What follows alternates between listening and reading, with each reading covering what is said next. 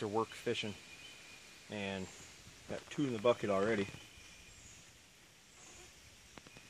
But I found this spring head right here, and there's few things in this world that I think are as beautiful as fresh flowing spring water.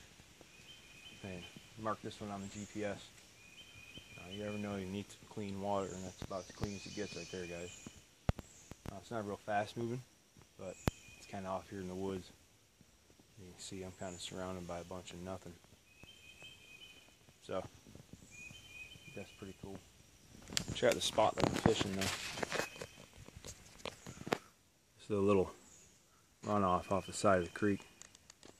I've caught 4 already. I let the first 2 go, and then started catching a couple more. So, and I've had a bunch of bites, just missed a couple. So that's about it, guys.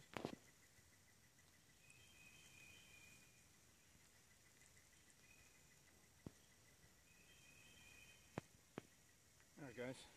So, a little update that I've been doing with my jig heads and my grubs. If I can get down here and do this.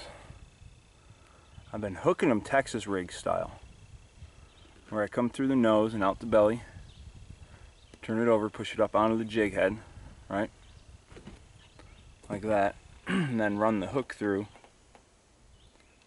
and hook it weedless.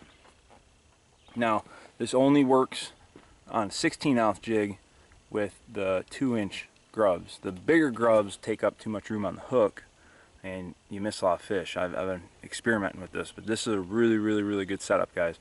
I've caught 4 today. Well, I got 3 in the cooler. I've actually caught 7 fish, but 3 of them were too small, so I let them go.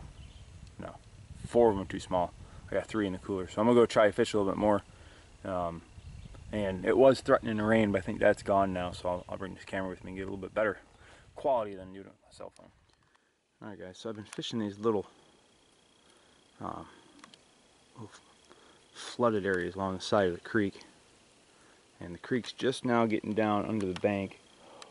Sorry, pterodactyl, aka mosquito on my arm.